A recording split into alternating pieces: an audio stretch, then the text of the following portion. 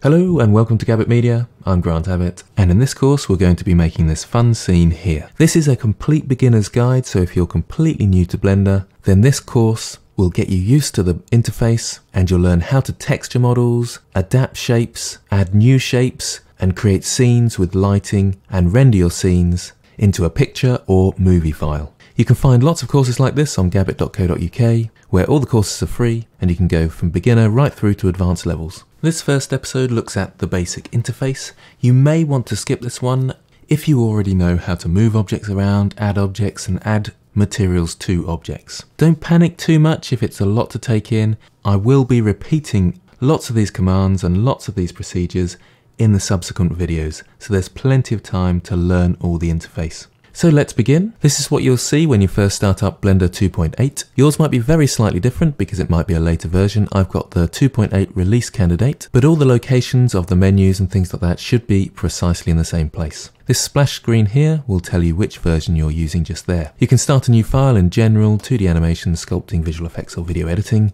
General is the best one to start, and if you click off the screen you're in the general layout. So the first thing you'll want to do is move around your scene. Middle mouse button will rotate around the center point of your viewport camera.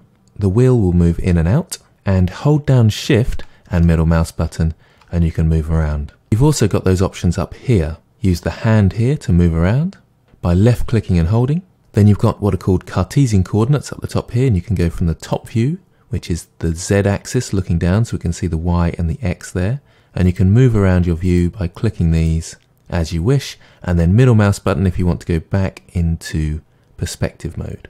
And I'm upside down at the moment, so it takes a bit of getting used to.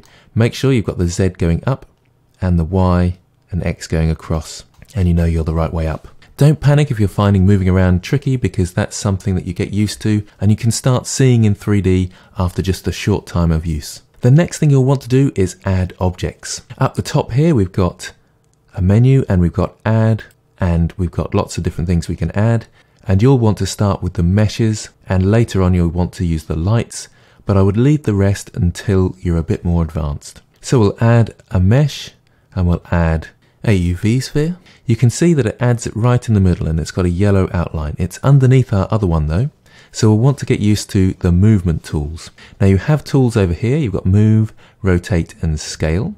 I much prefer to use the keyboard shortcuts and I strongly suggest you do the same. And my keyboard shortcuts are going to be displayed down the bottom left here. G is to grab, and you can move it around with G to grab. If I left click, that will set my movement. I'll undo that with Ctrl Z. Or if I start moving around by pressing G again and right click, it will go back and cancel that movement as long as I haven't left clicked. If you find it easier, you can use the gizmo up here by clicking on the gizmo and then clicking on the arrows to move things around. Beginners often find that easier, but it is a lot slower. Left click to select different objects and then you can move them around. Now let's try rotating the cube. So let's grab the rotation gizmo this time, and we can grab an axis and spin it round. So that's the Z axis. This is the X axis. So the X axis goes along here and I can spin it around the X axis. Or there's the Y axis like this. I can undo that movement with a few clicks of Ctrl Z. Lastly, the scale. If you click these different icons, it will scale them in that axis. Let's move around a touch. And if I click on the white ring, I can scale the whole thing up. Okay, so let's undo all those scales with Ctrl Z. Doesn't matter too much at this stage, but as a quick challenge, add several of these objects and place them in a long line. So hopefully you managed that. Now, two things that would have made that slightly easier is going to front view with your gizmo up here, and then you can line them up nice and easily. I'm just pressing grab to move mine around. And the other thing that makes it slightly easier, instead of going to the add menu here, is pressing Shift A. That's the shortcut to get the add menu up. It's good to learn the shortcuts. You will become much faster if you do so. Okay, so it'd be nice to have a floor for these things to sit on. So let's Shift A and add a plane. Now notice that all these things are being added where my 3D cursor is, which is this red and white dashed circle here. And we can move that 3D cursor around by pressing Shift right click. Or we can go to the cursor gizmo up the top here and move that around with that. I prefer to leave mine on the selection box and press Shift right click. And whenever I add with Shift A an object, it will appear where that 3D cursor is. I'm going to undo that and then select my plane again and scale it up. You can use the gizmo here, or you can press S to scale. Now you'll notice my objects aren't sitting on the floor.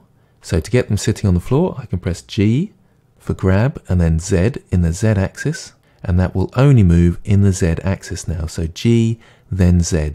Of course, you can use the movement gizmo if you prefer. So it's hard to see whether the objects are sitting on the plane. What I can do though is go to front view, and now I can see much more easily whether these objects are sitting on this plane or not. So your challenge now is to move these objects so they're sitting on the plane, but you'll notice that as soon as I click off the plane, I can't see it anymore. So it would make far more sense to have the plane on the axis line than in the middle of nowhere, which it is at the moment. So with the plane selected, let's go to front view and move that down, G then Z, G to grab, Z to keep it on the Z axis, which is the up and down axis. Remember, you can see those up here in the corner. And then let's grab all our objects. You can Shift left click, or you can box select by clicking and dragging as long as you have this select box icon enabled. I've selected the camera as well, so let's try again. Click and drag, and then G, then Z will grab them all in the Z axis. So let's move them close to that line, and then we'll have to do a bit of manual adjusting. So I'm selecting the objects, pressing G to grab, and then moving them onto the line. So pause the video and have a go at that. Now I have all my objects lined up, although they're not lined up this way. So if I go to top view with 7 on my numpad, or click the Z icon up there, I can now line them up. So G to grab and lining them up. That's a bit better. Now one thing you will notice that when you go into something like front view, you get the grid in the background. This option up here is switch current view from perspective to orthographic projection. We're currently in orthographic, so it takes away any perspective. See what happens when I press this button?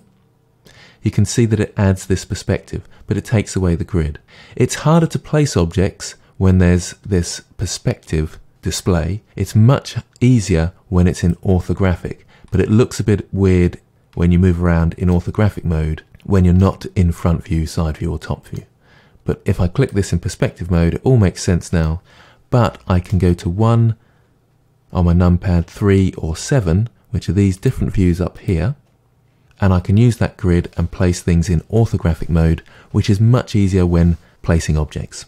Now the next bit you'll want to do is probably color in your objects. So we can click on an object and we can go to the material tab down here. But before we do that, let's introduce you to the workspaces up the top. We've got layout, modeling, sculpting, and so on, and there's a shading option here. I'm going to click on the shading, and suddenly we get this layout. We've still got our scene at the top here, so we can move around in the same way, but we've got what's called the node editor underneath it, where we can add shaders. We've also got our file manager and image editor to the side here. I'm not going to go into those at the moment, that's for a later series. But for now, let's concentrate on these two viewports here. So in the shading layout, with my object selected, we'll start with this cone. I can press New for new material, and this is the shader editor. So New, and suddenly we get something that looks rather scary. It's called the Principled BSDF shader, but it's actually fairly simple when you get used to it. We've also got these options over on the right hand side here under Material menu, and you can see all the Principled shader just there as well. So don't worry too much about the node view, just know that it goes from left to right. So here's our Principled shader, and this is the material output. So the surface, which is the surface of the object, we want to color that in with a different color. So we can go to the base color here, click on the white and change it to red by dragging this white dot down into the red. You can change the tone of the color over on the right hand side and the hue of the color in this circle here. There are other options that are really nice, but we'll go into those at another time. So I'll do that one more time on the icosphere. So click the icosphere, press New, and we'll change this one to green under the base color. Drag the white dot over to the green, and let's go for a mid-tone green. So I want you to color in the different objects. So pause the video and have a go at that. Okay, now you'll notice that there are no shadows in our scene at the moment. That's because we've got different rendered modes up here. We've got 4 different options. We've got wireframe, which will show us a wireframe, which can be quite handy at times if you want to see through objects. Solid mode, which gives us just a greyish outline with some shading so we can see.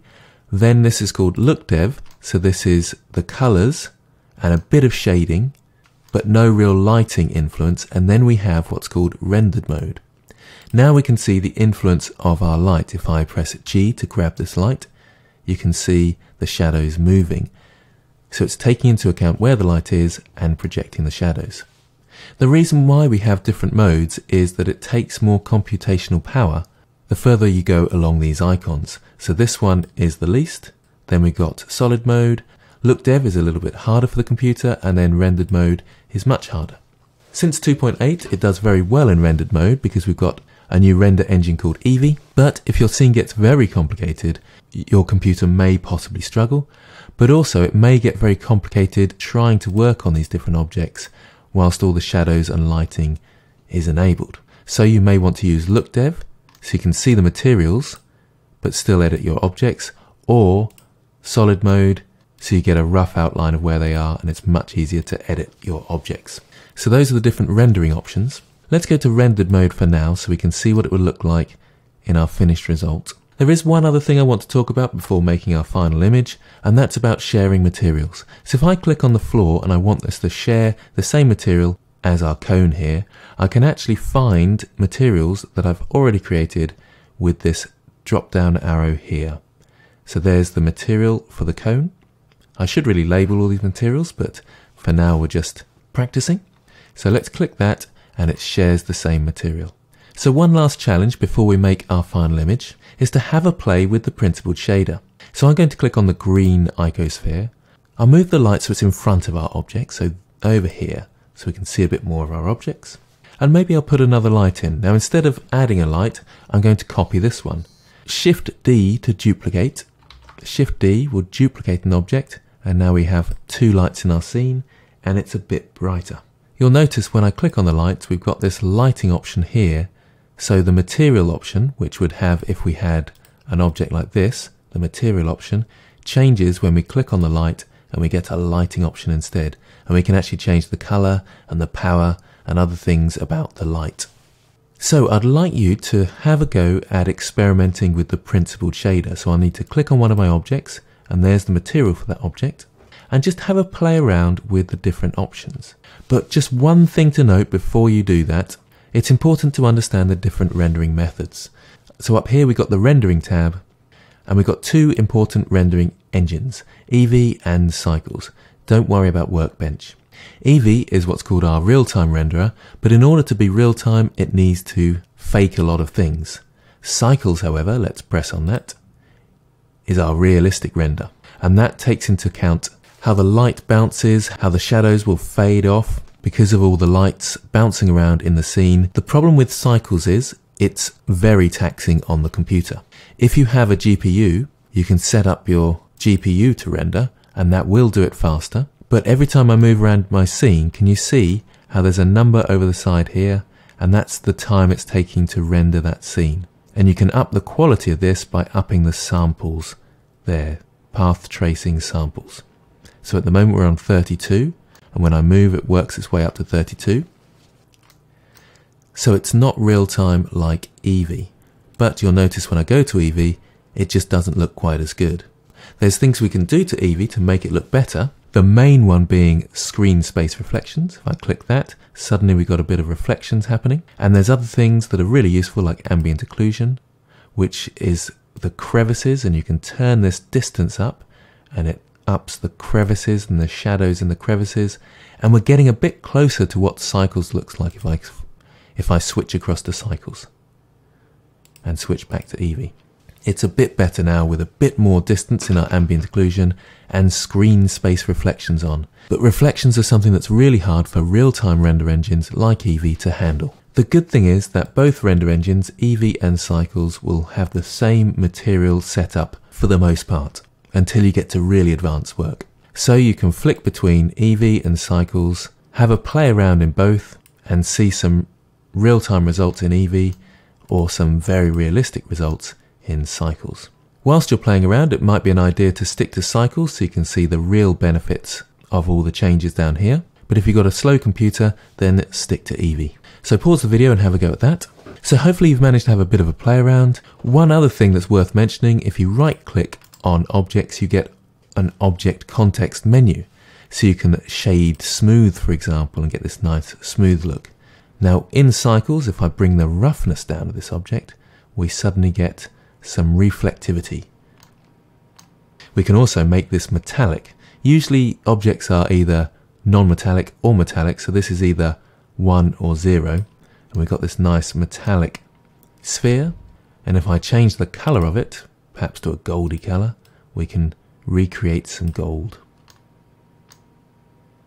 So the last thing is, how do we make an image out of this? At the moment, we've just got the viewport and it's a little bit grainy in places. Well, we've got this object here and that's called our camera. We can look through the camera by pressing 0 on our numpad or clicking this icon up here. So that's camera view, and this is what the camera sees. If I middle click to move it around, I come out of my camera view. So let's press 0 on the numpad or the icon up the top here to get back to it. In order to move around and move my camera in the same way as I move my scene, so using the middle mouse button and so on, press N on your keyboard and you'll come up with this menu down the side here. Now there's an option here called View. You might not be able to see it very well, so I'll expand my window down so it's a bit easier to see. You can expand these windows by hovering in between them and waiting for the arrow to appear and then clicking left mouse button and dragging. So there's my view, and down the view there is Lock Camera to View under View Lock. If I tick that, now when I middle mouse button, I'm moving my camera. And I can move this into a nice position to make it look good. Now once we've got the camera in position, we can render our image. And that means take what's ever in the camera view and turn it into an image which we can send off to our friends and show off on Instagram. In order to do that, we got to Render and Render Image. Now depending on the speed of your computer, this may take some time, and this is using Cycles. If you want a quicker render, then use Eevee and it will take just a few seconds, but it won't look as realistic. So I speeded mine up so it'll be quicker. If you want to save this image now, we go to the top left where it says Image, and we can then save our image here. You can zoom in and out of your image with the wheel or middle mouse button in the same way. But you'll notice that we've opened up a new render window. So if I bring this down like this, Blender is in the background there, and we can close down this window at any time to get back to Blender. So those, I would say, are the most important parts of the interface, and you'll be able to get creating with basic objects and rendering your scene. So in the next few episodes, we'll actually be creating our character and starting to look more at rendering, lighting, and you'll be able to create some fun scenes of your own in no time. Thanks for watching, and I'll see you next time.